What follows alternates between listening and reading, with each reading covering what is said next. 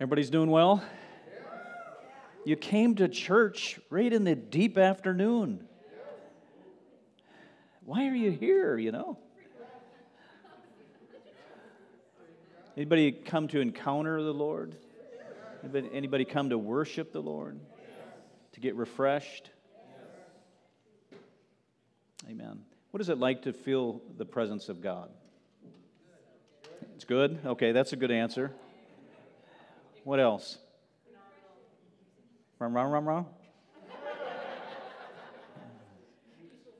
Somebody's here from Gibberishville. What was that? that accent. What was that? How does it feel to experience the presence of the Lord? Okay, it's refreshing. That's good. Does anyone ever get a certain sensation from the Lord? Warm inside. Warm inside. Okay, that's good. That's good. So if you're cold outside, you can start to worship and you'll get warm inside. That's good. Especially in the throat area. In the throat? Okay, that's good. When I'm under strong anointing, the sound system kind of flares up.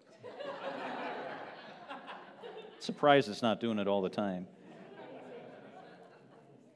What else? How else do you feel the presence of the Lord? Anybody else?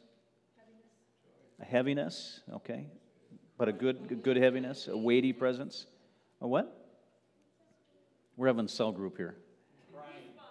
Crying? Oh, goosebumps. Anybody else get goosebumps? Man, that's good. I like that.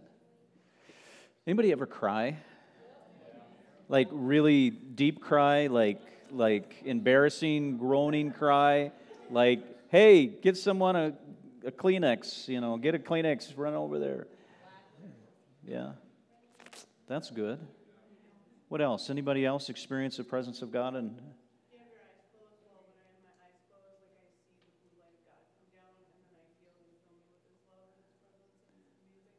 is that right? You're going to pray for all of us at the end. That's good. But the power of God the presence of God is, the presence of God is the substance of God.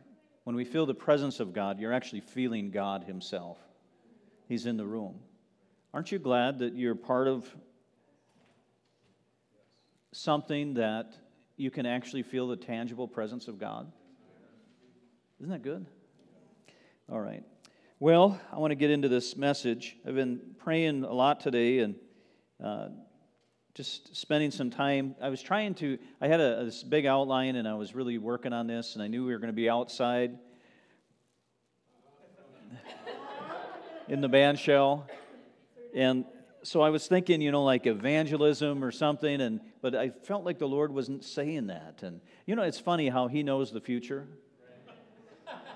And it's like my message wasn't fitting what I was feeling.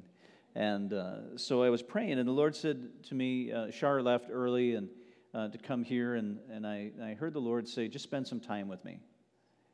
And I said, okay. So I got out my guitar. And if you've ever heard me play the guitar, you would absolutely know what aspirins are for. But the Lord seems to like it.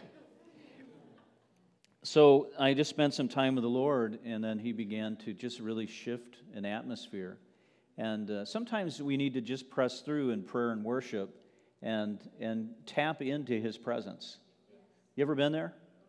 That there are demonic atmospheres. There is, the Bible says we wrestle not against flesh and blood, but against principalities and powers and spiritual hosts of wickedness in the spirit realm.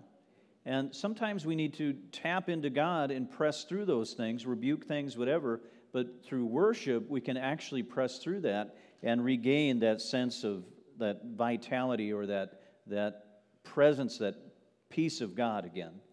You ever been there? Yeah, it was good. So I was spending time with the Lord, and all of a sudden things began to open up. So I just want to take you down a little path that won't be too long. And if we have time at the end, I would like to pray for some people because I think God wants to recommission some people in this area. I'd like you to turn in your Bibles to Titus 2 11 through 14. I think this will be fun. Titus 2, 11 through 14. How many brought a Bible? How many brought an electronic Bible? I just love the fact that my iPad has about 12,000 pounds worth of books inside of it. I can't tell you how many books are on this. I just love it. What a gift from the Lord.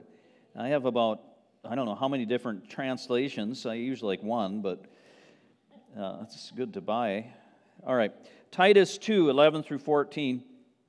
This is the New Living Translation. Again, I like a lot of different translations. It says, "For the grace of God has been revealed, bringing salvation to all people." So when Jesus died on the cross, who was that for? Was it just for the rich, for the poor, for the Jews, for the Gentiles? It's for everyone, right? Anyone that goes to Him can obtain salvation, right? For the grace of God has been revealed. It's open. It's no secret. Some religions, you have to be in secret meetings to get the secret information, to read the secret books, to have the secret handshake, to hold the secret medallion. And here it says, the grace of God has been revealed. It's open. I love that. Bringing salvation to all people, and we are instructed to turn from godless living and sinful pleasures. We should live in this evil world with wisdom, righteousness, and devotion to God. Say devotion to God. Devotion to God. That's right. While we look forward with hope, say hope, to that wonderful day that the glory of our great God and Savior, Jesus Christ, will be revealed. In other words, He's coming back. Amen? Amen. How many know that Jesus Christ is coming back? And you won't have to say, I wonder if that's Him. I wonder if that's Him. No, it says that we'll all know. Amen? There's a lot of people that have written books on the return of Christ. There was one back in 1988. It was 88 Reasons Why Christ is Coming Back in 88. He sold a lot of books. And then in 1989, he changed it and he said, 89 Reasons Why Christ is Coming Back in 1989. And people bought his books again. He apologized, but he sure loved that big yacht. No man knows the time. No man knows the season. Amen. No one knows when He's coming back. Isn't that what it says? All right. Okay, let's get back in here. 14. He gave His life to free us, say free us, from every kind of sin, to cleanse us and to make us His very own people, totally committed to doing good deeds. But He did this. He went to the cross. He died for you, and it's saying here, now He takes the work out of it. I've prayed with I don't know how many through the years, drug addicts. And I wish that every time I prayed for one that they were instantly delivered. I don't have that kind of faith. But many have been delivered. When they have tried and tried and tried and tried to change their life, to be freed from this addiction, and they couldn't get free until they accepted Christ, and the presence of God came upon them and began to transform their life completely. Jesus Christ is the answer to every social problem today. Jesus Christ is the answer to every social problem today. Jesus Christ is the answer to every social problem today. Amen. People come and they say, well, what do you think about this lifestyle? What do you think of that? Do you think God can really change? Jesus Christ is the answer to every social problem. Say amen. Amen. It says here that He comes in and He sets you free from those patterns. So how do you get free from something you want to be free of? You get very close to Jesus. Let Him begin to transform you from the inside out, and watch what happens. Sometimes it's instantaneous. I've seen that time and time again. And other people, it's a process, but Jesus puts His arm around you and walks you out of the dungeon step by step. And either is effective. Just say amen. Amen. I love to see people get set free. I was at a youth camp years ago, and now no one can probably relate to this story. This has to do with a man and his stepdaughter, and he was going through just trial after trial, and there was no peace at home, and it was no fun.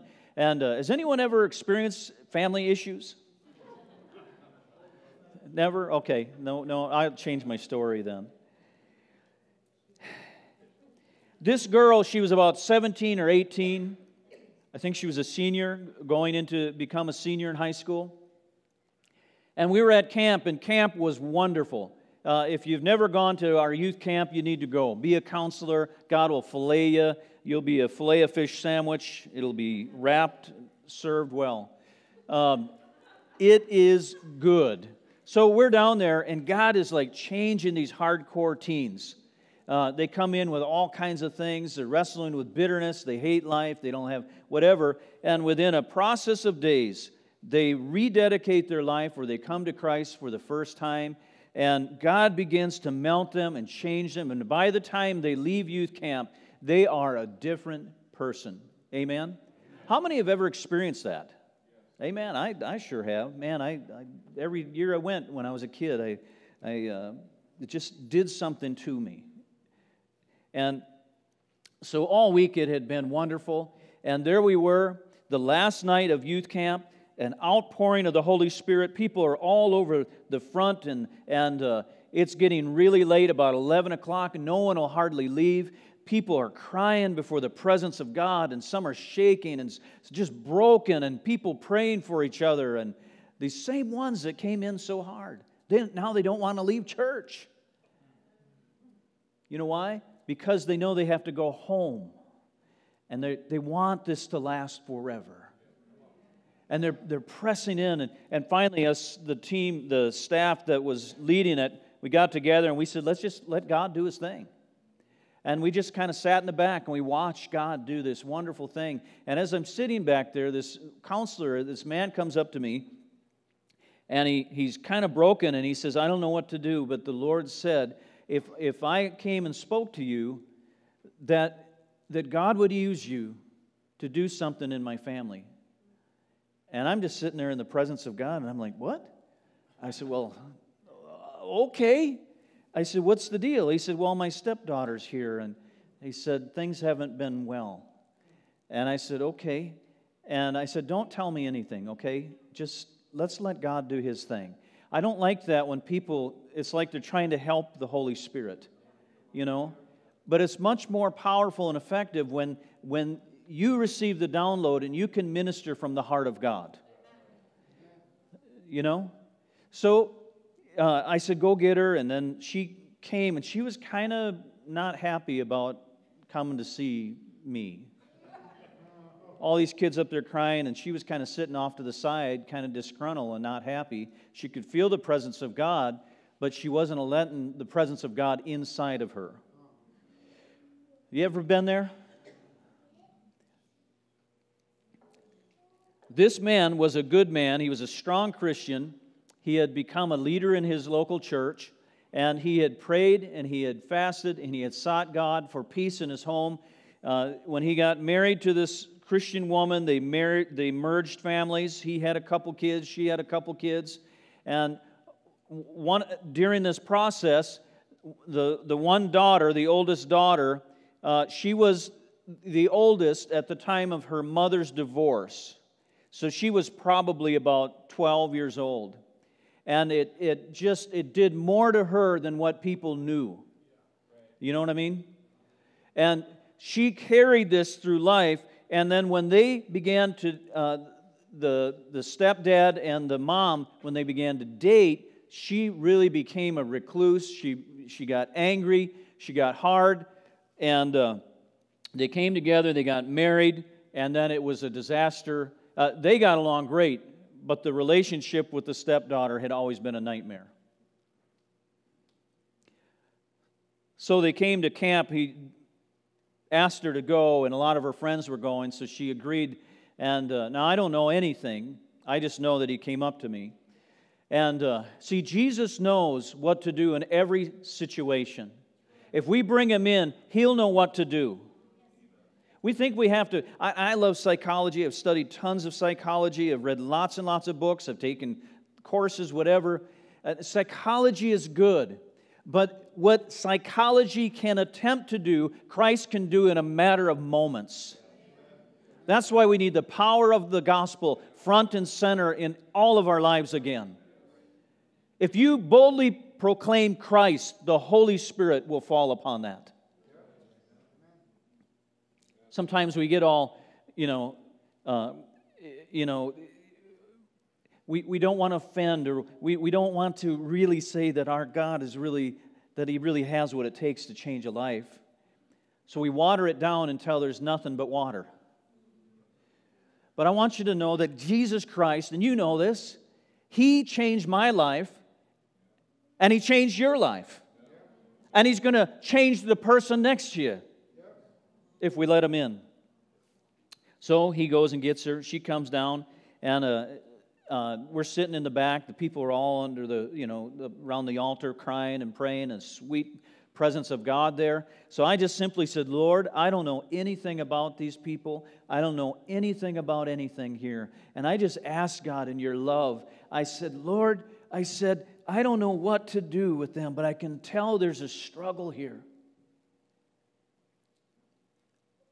And I said, let's join hands. So we kind of got in a circle, and we're sitting there, and I said, let's join hands. And I said, well, all we're going to do is we're going to wait on the Lord. What deep counsel, huh? Ooh. Freud said. And we're waiting on the Lord. We're waiting on the Lord. We're waiting on the Lord. Sometimes we rush things, and we're waiting on the Lord. And she was patient. She's sitting there and waiting on the Lord, waiting on the Lord, waiting on the Lord, waiting on the Lord. And she begins to cry. And the weighty presence of God begins to fall upon her. And I'm just holding hands, and I'm waiting, and I'm waiting. And then all of a sudden, the release of the Spirit comes. And I said, ma'am, or I said, young girl, I said, I don't remember what her name was. I said, hey, I said, the divorce was too much for you. And you cried yourself to sleep many nights. And you hoped that God would restore the marriage. But when it seemed to not work, and then your mom began to date this man, it was like your hope was over. And you went through this valley, and you know that this is a good man. He's prayed for you. He's fasted for you. He's poured out the love of Jesus all over you. And on the inside of you, you kept saying, I don't want His love. I don't want His love. I'm putting up a wall. I refuse to have His love. And now she's like snotty crying. Because God is revealing the deep things of her heart. And the long and the short of it was, the Lord said, now put their hands together and watch me work. So I backed off, I put their hands together, and I said, now the presence of God is going to come and finish this. And they're standing there holding, and she starts saying, will you forgive me? Will you forgive me? I didn't coach anything. Will you forgive me?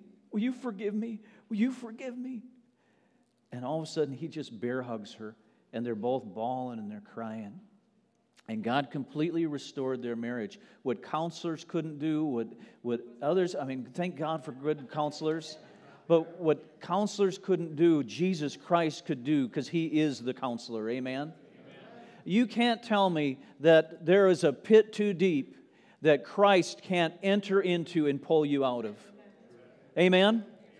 I seen that dad a few years later, and he said, things are still great. He said, I can't thank you enough. I said, I didn't do nothing. I didn't. I held their hands.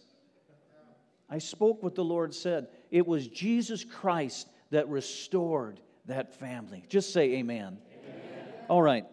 So Mark 4:26 through 29, it says this. He also said, this is what the kingdom of God is like. A man scatters seed on the ground. Say scattered. Night and day, wherever he sleeps, he gets up, the seed sprouts and grows, though he does not know how. All by itself, the soil produces grain, then the stalk, then the head, and the full kernel in the head. And soon as the grain is ripe, he puts the sickle to it, because the harvest has come. When you love our community and you're kind to people and you're speaking into their life, you're being a Christian example, you're sowing seed wherever you go. Amen? How does the kingdom of God spread across Barron County and up across Chippewa and Eau Claire and out 100 miles in all directions? How does that happen? How does the kingdom overtake an area? It's through you and I loving on people, showing acts of kindness, listening to the Spirit of God. And it's a seed. You're saying, well, I've witnessed a lot of people. I didn't see too many saved. Oh, they're probably saved today. You didn't see the process. You went to bed, and the Bible says, and the Lord went to work. You went to bed, and the Lord went to work. You went to bed, and the Lord went to work. You went to bed, and the Lord went to work.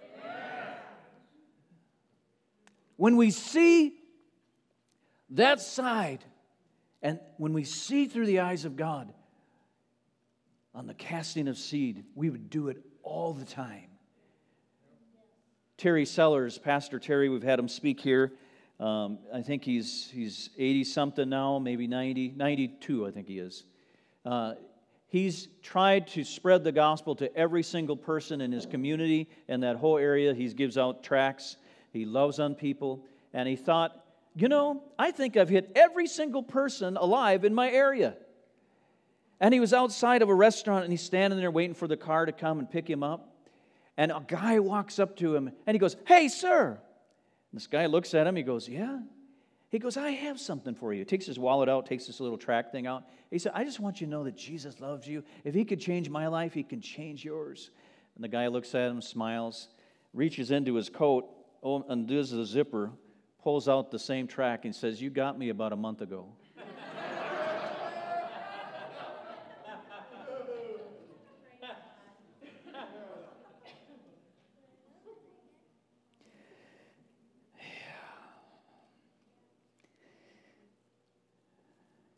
Proverbs 14:23 says, all hard work brings a profit, but mere talk leads only to poverty.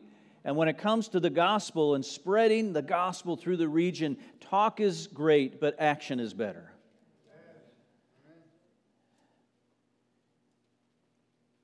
I was talking to a guy in Eau Claire one time, and the Lord said, ask him if he has any money. And I said, I'm not asking this guy. He looked nice. He dressed nicer than me, which isn't hard. But he looked nice. He's a business guy. He's got a nice truck. He's got everything. And the Lord says to me, he says, go, I was talking to him about some stuff. And he said, you ask him if he has any money. And I said, I'm not going to ask him that. The Lord said, I said, all right, you win. So I let him finish up talking, and then I went to turn, and I thought, no, I'm going to ask him. And I said, I don't know where you're at, but I really feel in my heart the Lord said to ask you if you have any money. And he looked at me. His eyes got real big, see, because we all try to put on our best. And he said, I gave my kid the last $20 bill I had today. He said, we have nothing. We have no groceries. He goes, why do you ask? And then the Lord said, you know that $100 bill you have hidden in your wallet? I said, you can see that, Lord? He said, give it to him. So I didn't. No, I did, but it opened his heart. See? It opened his heart. It softened his heart. When we do acts of kindness as the Lord leads us, it opens people's hearts. Just say amen.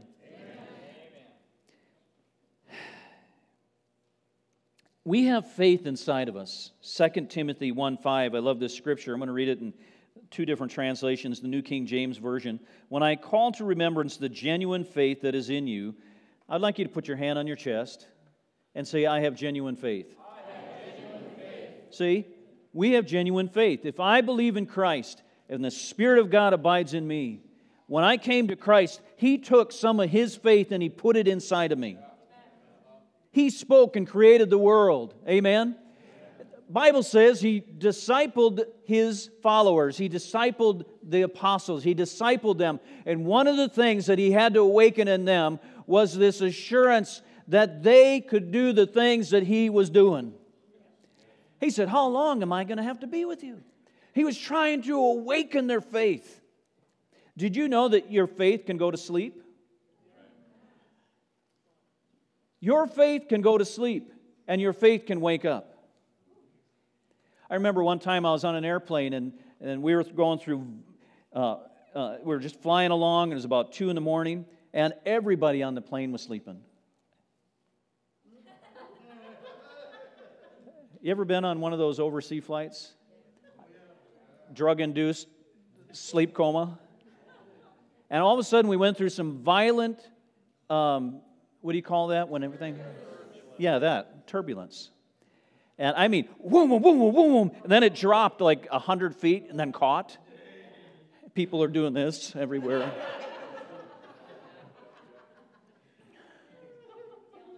There wasn't a single person sleeping on that flight. Sometimes God has to shake us up to wake us up. Amen? When I call to remembrance the genuine faith that is in you, which dwelt first in your grandmother Lois and your mother Eunice, I am persuaded it is also in you. Now this is the Amplified. I am calling up memories of your sincere and unqualified faith.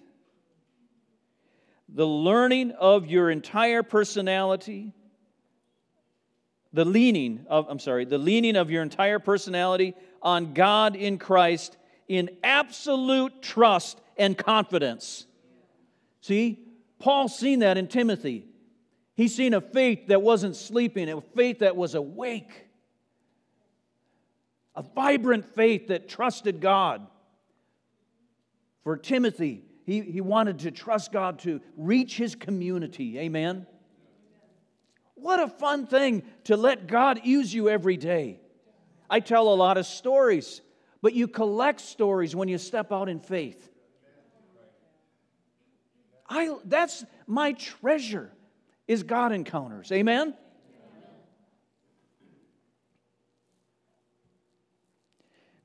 Absolute trust and confidence in power, wisdom, and goodness. A faith that first lived permanently in the heart of your grandmother Lois and your mother Eunice, and now I am fully persuaded also dwells in you. Does it dwell in you? Yes. Do you have faith? Yes. Speaking of airplanes, I haven't shared this for a while. This is a fun story. You guys okay? See, I love that casting of seed and then going to sleep.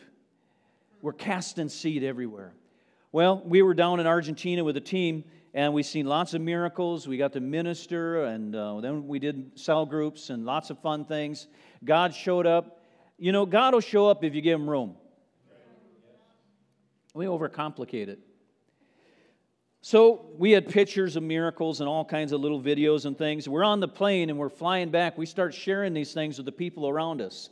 Well, pretty soon, this is an international flight, people were getting up and they were kind of huddling around us about 15 or more people, and we were showing pictures and passing the phones around, and people were seeing pictures of dental miracles and all kinds of crazy miracles.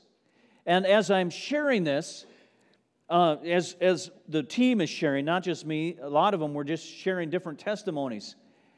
We got done with the flight, and we landed in Dallas. And we get off the flight, and it was the weirdest thing. You ever have a spiritual encounter? So we're sharing the gospel, and we're sharing miracles, how great Jesus is. I get off the plane. When I left the walkway, the jetway, I walked into the airport in Dallas, and instantly I came under a very dark cloud. And I was like, whoa, what in the world? And I'm walking around, I'm like, is God even real? You ever been there? And there was like this clouding of ugly things. And finally I was like, what in the world? And I stood right there in the hallway, and I started to rebuke that spirit. And all of a sudden it lifted off of me. And I said, Lord, what was that? He said, that was a spirit trying to steal what you're bringing back. I said, wow, that's different. So I said, God, thank you for setting me free of that, and I don't want that. I want to be excited for you. I want to share Christ. And then I walked over towards the monitors that show the coming flights, because I wanted to find out when my flight was going to be or if it was delayed. So there I am in Dallas. Walk up, I look at the monitor, and as I get done looking at the monitor, I turn around. Now, I had rebuked that thing, I'd prayed, I walked over to the monitor, and I was just kind of thanking the Lord. And I turned around, and there's a stewardess and her friend standing next to me. That's the end of the story.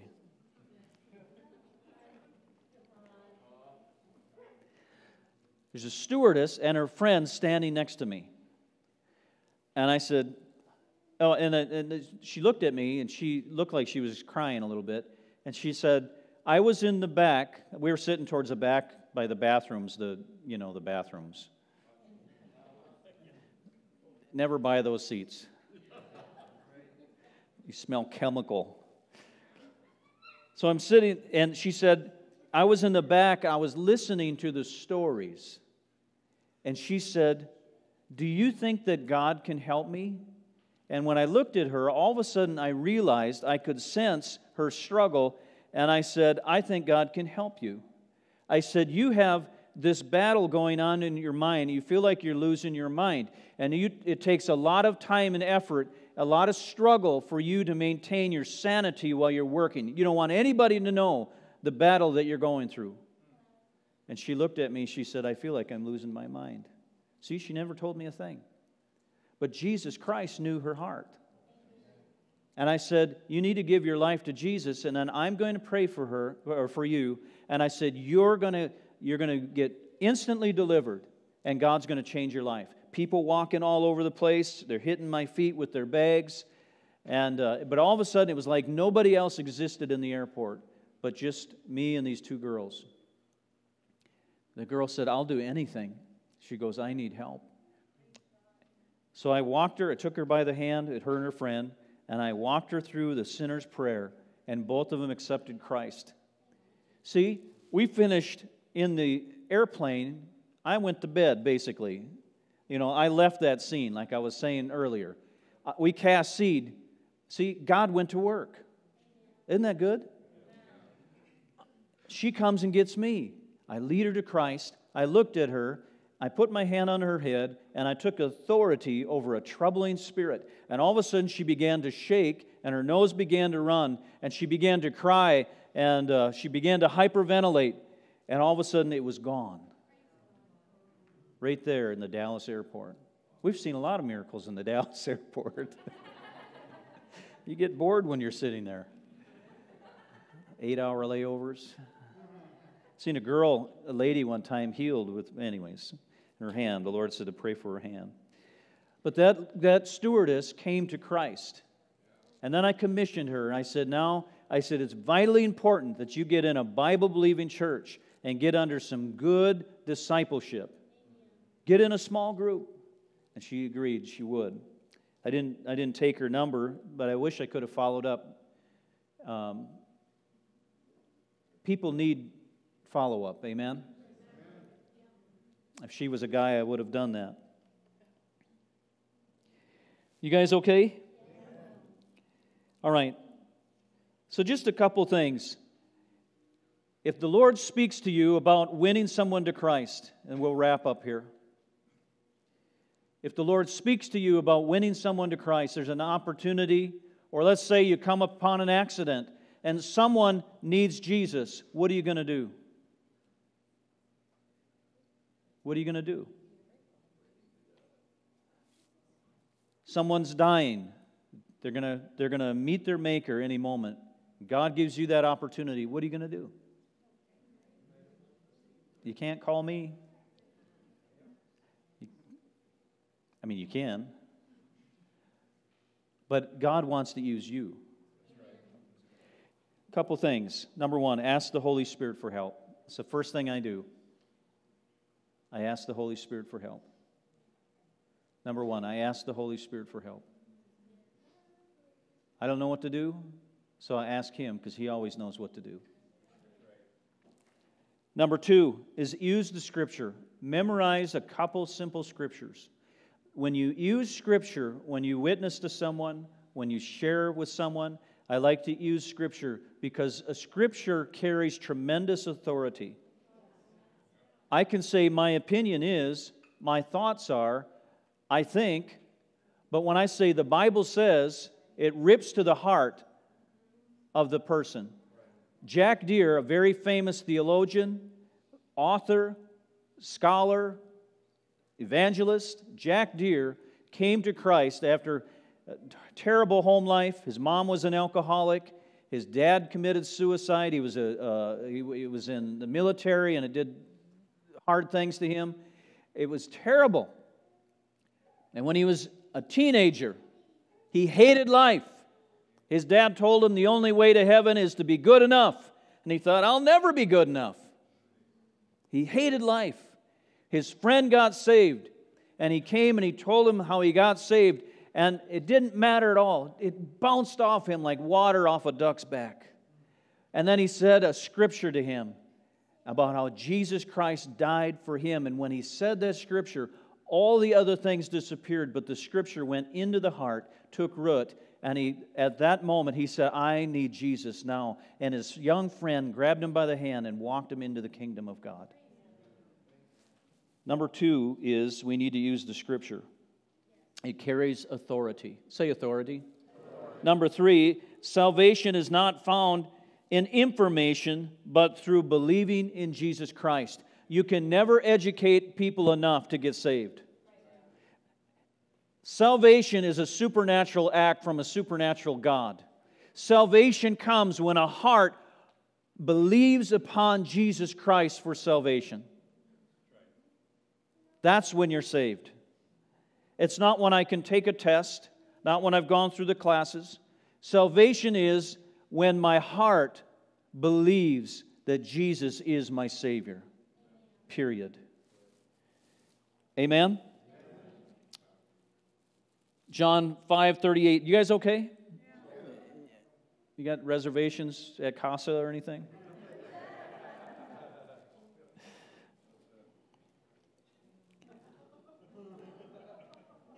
We should have everyone here go to Casa after this.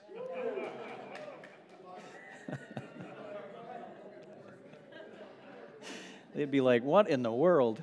People sitting out in the parking lot. All right. Salvation is not found in information, but it's an encounter with Jesus Christ. Say amen. And number four is use Bible stories to relate to people. We're taught these Bible stories, but they're great to share with someone that's struggling. Well, there was someone like you in the Bible. Let me share that story with you. There was a man full of bitterness just like you in the Bible. This is what he did. This is what Jesus said. See, learn the Bible stories. They relate to people. You guys okay? All right. We need to wrap up.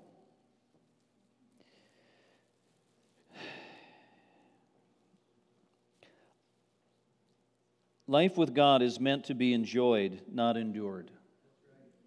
Sometimes we preach the wrong gospel message, the misery of the gospel. It doesn't say that. The joy of the Lord is my strength. Amen? All through this COVID thing, I've said it before, it worries me when people get sick and all that, but not one time have I felt fear through this thing. Because we have a living God inside of us, and I know my calling is not done yet. Amen? Nothing can take me off this earth until God is done with me. The Bible says, I will live and not die and declare the works of the Lord. Life with God is meant to be enjoyed, not endured. Even though there's endurance, there's those struggles, but it's far better with Christ. All right. Last thing is to win friends. Learn to tell your story. Pray for the opportunity for God to use you. Learn the basics of Scripture and salvation. I hit that. Number 4, focus on God's love and how God changes us from the inside. Focus on the love of God, not on the harsh side of religion. Amen? The love of God, the goodness of God leads us to repentance. The goodness of God leads us to repentance. The goodness of God leads us to repentance. The goodness of God leads us to repentance. I came to Christ as a tough young guy at that time. I was in hockey and wrestling, and our family was always off at the racetrack and things, and just a tough kid. I've said this before, but the youth leader at that time said I had faith for everyone to get saved in the youth group except for Bob Pittman. I don't know. I thought I was nice. But I was hard. I was hard back then. But I had an encounter with the love of God that hovered over me. I stayed overnight at my cousin's house. And I knew people were praying for me. I could feel it for weeks. I finally went to bed at my cousin's house, and I laid on the floor in a sleeping bag. And we went to bed about 10:30, 11 o'clock, and he fell asleep right away. And then all of a sudden, the presence of God came in the room, and the only way I can describe it is that I felt something hovering over me all night, and it was the goodness of God. It was the love of God. And all night, I negotiated with God all night. God, I'll serve you if I can still. God, I'll serve you if I can still. God, I'll serve you if I can still. God, I'll serve you. And my arguments began to shrink. And as the love of God began to melt me, finally I said, God, I give up all that. I said, the only thing is, if I serve you, then I want to experience the things that the people in the Bible experienced. I said, that's the only thing I want, and I'll serve you with all my heart. And at that time, when I yielded to the Lord, it was like that hovering presence was no longer hovering, but it was like it went inside of me. It transformed me.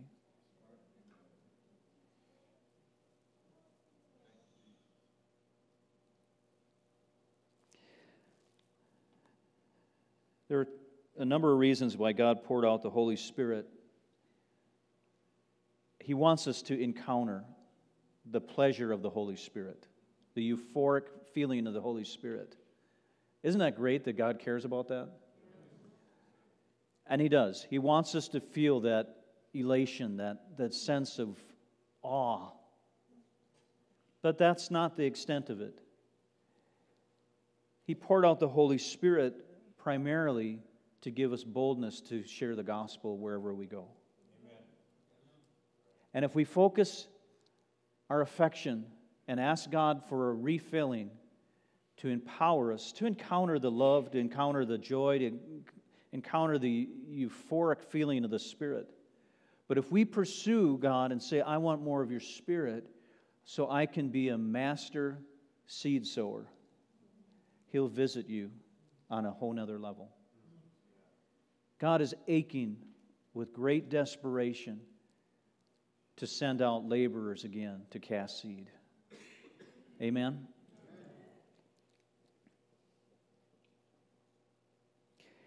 He said, this is what the kingdom of God is like. A man scatters seed on the ground night and day. Whether he sleeps or gets up, the seed sprouts, grows, though he does not know how. all by itself. The soil produces grain. First the stalk, then the head, then the full kernel in the head. As soon as the grain is ripe, he puts the sickle to it, because the harvest has come. How many want to be an agent of God? I want to pray for you. I want to pray for you. It's 5:46. That means we usually get done within 2 hours.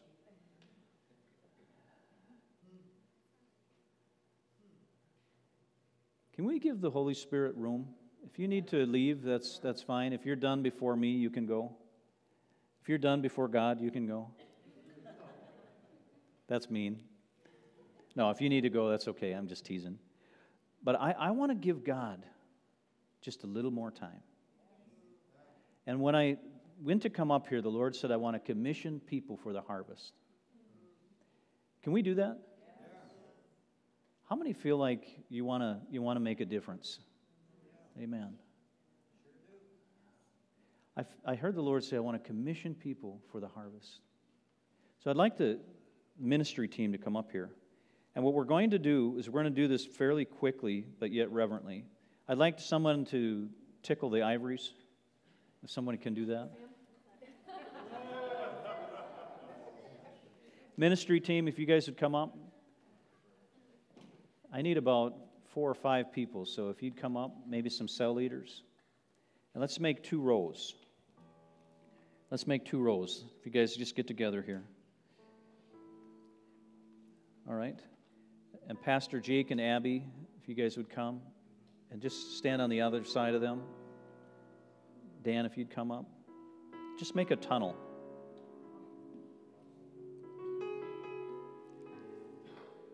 Pastor Jake, I'd like you to take this and give each of the people that are praying. Pastor Shar, if you want to come up and help, that'd be great.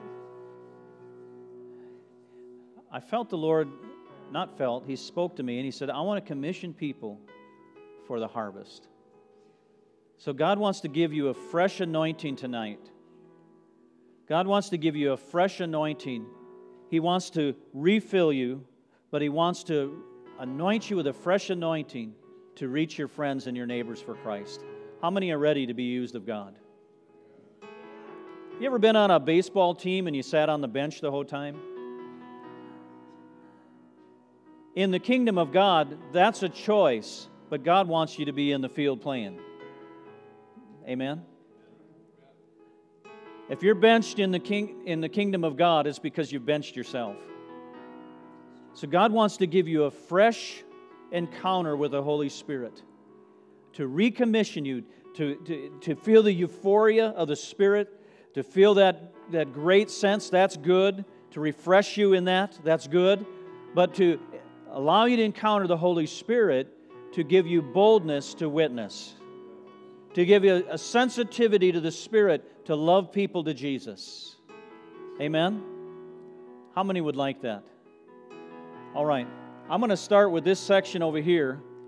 And all I want you to do is I just want you to come from the front, whoever wants to, and then just walk through. And they're going to pray for you. And just trust the Lord in this process. And then just go and then find your seat. Amen? So let's just do that. Go ahead. And then we'll go this section, then this section, then this section. Amen. Holy Spirit, we just pray that you'd come. I pray for a fresh anointing. I pray for a fresh encounter of the Spirit of God tonight. Holy Spirit, God is here. I feel His presence. Thank you, Jesus. Thank you, Jesus. Thank you, Lord. Thank you, Jesus. Thank you, Father. Thank you, Jesus. Thank you, Lord. Thank you, Lord. Just go ahead and bring them through. God will do His work if we do His. Thank you, Lord. Lord, we just break off any hindering thing, anything that has been holding people back. We just pray for the fresh touch of the Lord tonight. In Jesus' name.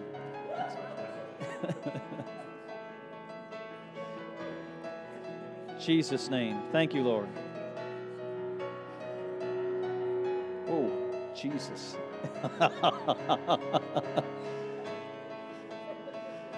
Whew. Jesus' name. Hey, Terry, come here. Just stand right here. Pray for people as they're coming. God wants to use you today. Just stand there. Let God use you. Thank you, Lord. Go ahead. Keep them moving. Keep them moving. Keep them moving. God will show up as they're moving. God will show up as they're moving. God will show up as they're moving. You watch. See, He's already moving. Just keep them moving. Thank you, Lord. Thank you, Jesus. Thank you, Lord. Thank you, Lord. Just keep them moving. Thank you, Lord. God is good. Thank you, Lord. Thank you, Jesus. Thank you, Lord. Thank you, Father. In Jesus' name. Jesus' name. Fresh anointing. That's right. Whew.